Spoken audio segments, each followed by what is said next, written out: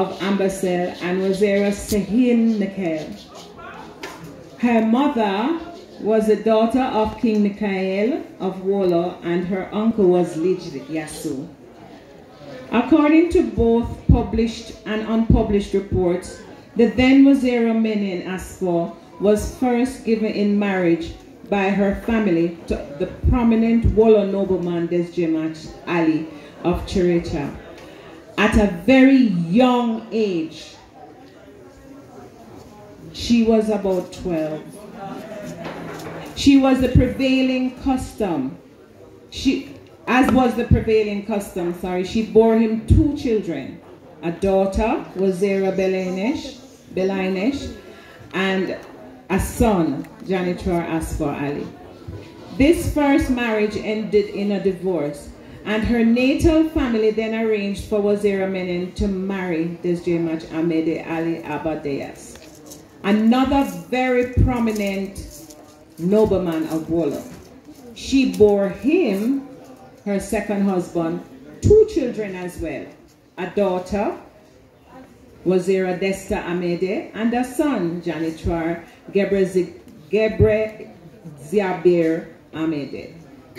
Following the sudden death of her second husband, Wazera Menen's grandfather, Nigos Mikael, arranged her marriage to Ras Lul Seged, Atnaf Seged, a prominent Shoan nobleman who was considerably older than Wazera Menen in late 1909 or early 1910. It is unclear whether Wazera Menen was married to the aged nobleman and secured a divorce shortly afterwards to marry her royal groom, or whether there was only an engagement between them which was broken without ado. Wazera Menen probably met Desjemat Tafarai Makonnen, later the Emperor Haile Selassie, at the home of her uncle Lijiasu. The rapport between the two may have inspired Lijiasu to attempt to bind Desjemat Tafarai to him more firmly through marriage ties. He therefore terminated the arrangement, whether marriage or engagement, between Wazera Menen and Rasilul Zakad, and sent her to Harar to marry Tafarai, Desjemat Tafarai Makonnen. Rasilul Zakad apparently did not hold a grudge against Desjemat Tafarai for this circumstance, blaming it entirely on Lijiasu, who had ordered it. Indeed, he was among the leaders who fought on the side of Desjemat Tafarai Makonnen in the Battle of Sagale and died in that battle. The account given in the autobiography of the Emperor, My Life and Ethiopia's Progress, mentions no previous marriage or children of Empress Menen and no such order by Iyasu, but states only that at the age of 20, they were married by their own mutual consent, and describes her as a woman without any malice whatsoever. When Tafarai Makonnen became Emperor of Ethiopia as Haile Selassie I, Menen Asfor was crowned as Empress at his side. Empress Menen had no children by Rasilul Zakad. Empress Menen was active in promoting women's issues in Ethiopia. She was patroness of the Ethiopian Red Cross and the Ethiopian Women's Charitable Organization. She was also patroness of the Jerusalem Society that arranged for pilgrimages to the Holy Land. She founded the Empress Menen School for Girls in Addis Ababa, the first of all girls' schools, which had both boarding and day students. Girls from all over the empire were brought to the school to receive a modern education, encouraged by the Empress, who visited it often and presided over its graduation ceremonies. The Empress gave generously, as well as sponsored programs for the poor, the ill, and disabled. She was also a devoutly religious woman who did much to support the Ethiopian Orthodox Tewahedo Church. She built, renovated, and endowed numerous churches in Ethiopia and in the Holy Land. Prominent among these are the St. Raguel Church in Addis Ababa, Mercato District, the Kidani Merie, Our Lady Covenant of Mercy Church in Mountain Toto, and the Holy Trinity Monastery on the banks of the River Jordan in the Holy Land. She gave generously from her personal funds towards the building of the new cathedral of St. Merie of Zion at Aksum, but did not live to see it completed and dedicated. When the Empress was exiled from Ethiopia during the Italian occupation from 1936 to 1941, she made a pledge to the Virgin Mary at the Church of the Nativity in Bethlehem, promising to give her crown to the church if Ethiopia were liberated from occupation. The Empress made numerous pilgrimages to holy sites in then British-ruled Palestine, in Syria, and in Lebanon during her exile to pray for her occupied homeland. Following the return of Emperor Haile Selassie I and his family to Ethiopia in 1941, a replica of the crown was made for future empresses. Sorry about that. But the original crown that Empress Menen was crowned with at her husband's side in 1930 was sent to the Church of the Nativity in Bethlehem. Empress Menen, although often seen wearing a tiara at public events that called for it, would never again wear a full crown. Empress Menen performed perfectly in the role of Empress Consort. In her public role, she combined religious piety, concern for social causes, and support for development schemes with the majesty of her imperial status. Outwardly, she was a dutiful wife, visiting schools, churches, exhibitions, and model farms, attending public and state events at her husband's side or by herself. She took no public stand on political or policy issues. Behind the scenes, however, she was the emperor's most trusted advisor, quietly offering advice on a whole range of issues. She avoided the publicly political role that her predecessor and as Empress Consort, Empress Taitu Betul, had taken, which had caused deep resentment in government circles during the reign of Menelik II. The Empress and some of her family were placed under house arrest briefly during the 1960 Imperial Guard coup attempt against her husband at her villa outside the Genete Lul Palace grounds in northern Addis Ababa. Following the return of the emperor and the crushing of the coup attempt, there was much speculation as to the conduct of the crown prince, who had been proclaimed monarch by the coup leaders. It was noted that the crown prince had accompanied his mother in a drive through the palace grounds, making stops at imperial guard posts to exchange pleasantries with the guards on the night before the coup was launched. The ailing empress had been urged to visit the posts by security officials who were concerned about the soldiers' morale and perhaps had an idea that something was brewing.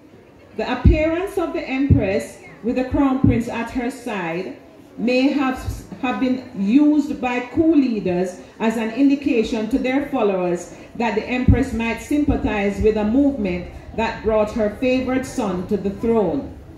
It is extremely unlikely that either the empress or the prince had any idea of what was being plotted. However, a cloud of suspicion never left the crown prince, and the empress was deeply saddened by this. Following her death in 1962, The Empress was buried in the crypt of Holy Trinity Cathedral in Addis Ababa, among the tombs of her children. Prime Minister Aklilu Haptewol delivered her eulogy, paying tribute to her charity, her piety, and her role as advisor and helpmate to the Emperor, as well as her personal kindness and goodness. On the third day, memorial and commemoration after the funeral, the Emperor himself paid tribute to his wife by saying that although the Prime Minister had aptly described what kind of person his late wife had been, he wanted to say that during their 5 decades of marriage, not once had it been necessary to have a third party mediate between him and his wife, and that their marriage had been one of peace and mutual support. Later, the Emperor built a pair of grand sarcophagi in the north transept of the Holy Trinity's cathedral nave in order to transfer his wife's remains there and eventually be buried at her side himself. But due to the revolution, the Emperor was not buried there, and the Empress remained in her original tomb in the crypt. During the ceremonial burial of her husband's remains, the remains of Empress Menen were also disinterred from the crypt tomb and placed in the church to be in the cathedral as he had originally intended. There are some honors that we have that she has been lauded with. Knight of Grand Collar of the Order of Solomon, Knight Grand Cordon of the Order of the Seal of Solomon, Knight Grand Cordon with Collar of the Order of the Queen of Sheba, Imperial Coronation Medal in 1930, Refugee Medal in 1944, and Jubilee Medal in 1955. She is also a member of the Royal Order of the Seraphim, Kingdom of Sweden, on the 19th of December 1959. There's not much to be said about Empress Menen. There's hardly any literature about her, but this is as much as we can get, and you can also go and continue some research for yourself, because it would be so interesting for you to find out about this phenomenal woman. Thank you very much.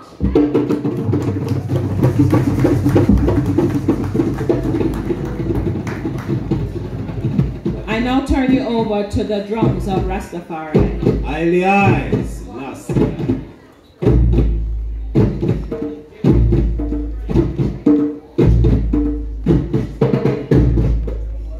I say, come Ethiopians, come. Rasta have a message for you. I say, come Ethiopians, come. Rasta have a message for you. Tell them Mount Zion gates are open wide. Zion gates are open wide. Zion gates are open wide. Come Ethiopians, come. I say, come Ethiopians, come. Rasta have a message for you. I say, come Ethiopians, come. Rasta have a message for you. Tell them Mount Zion gates are open wide. Zion gates are open wide. Zion gates are open wide. Come Ethiopians, come. I say, come Ethiopians, come. Rasta have a message for you. I say, come Ethiopians, come.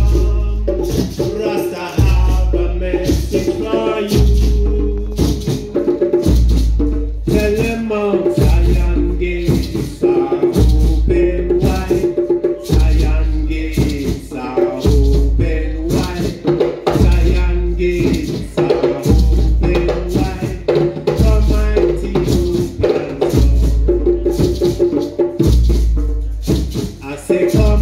Ethiopians come, Rasta have a message for you.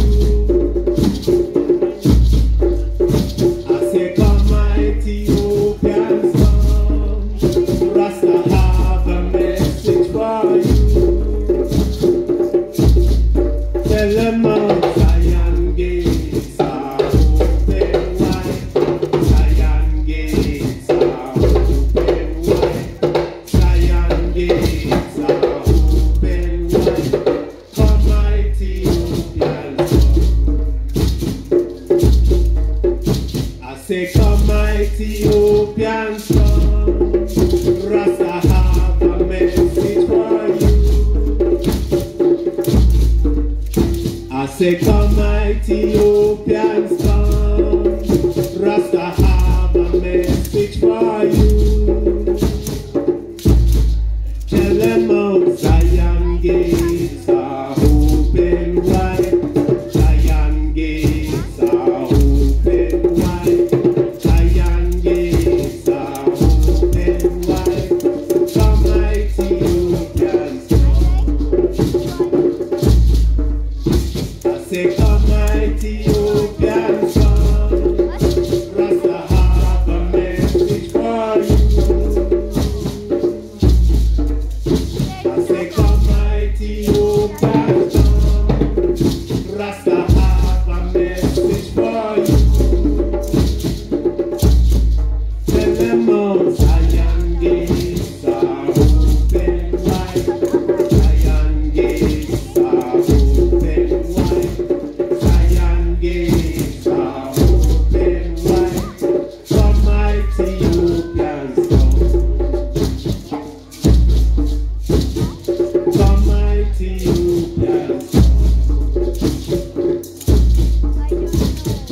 Come my Ethiopians come.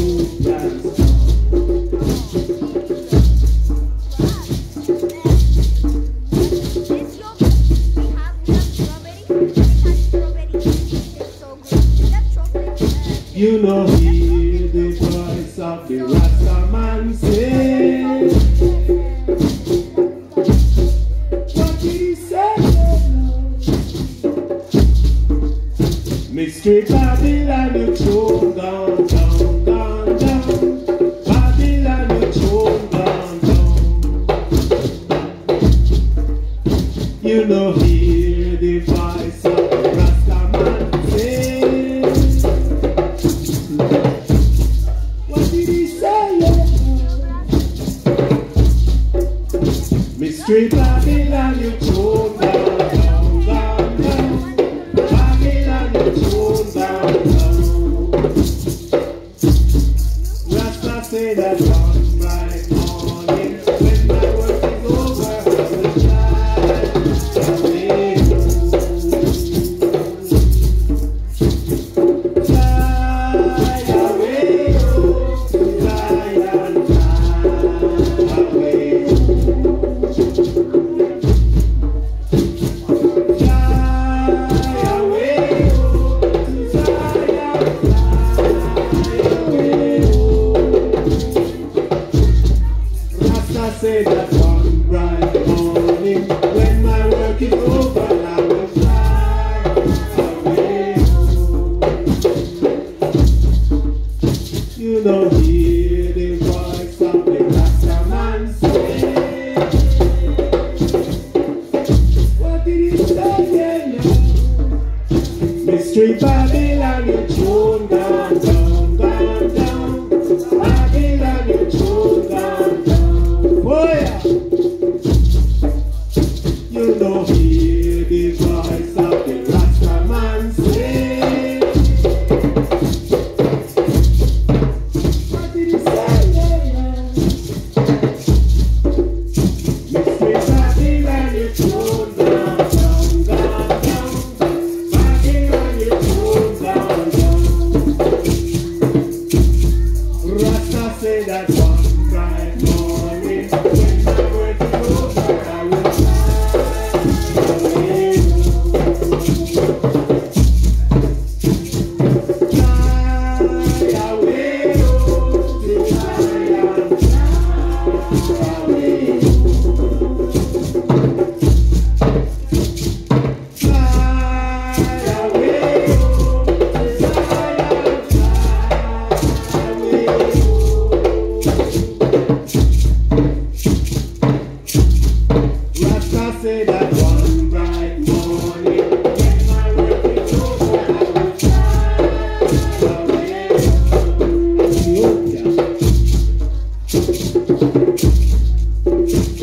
know, hear the voice of the Rastaman say. What did he say? Yeah, no. Mystery Babylon is thrown down, down, down, down. Babylon is thrown down, down. You know, hear the voice of the Rastaman say. What did he say? Yeah, no.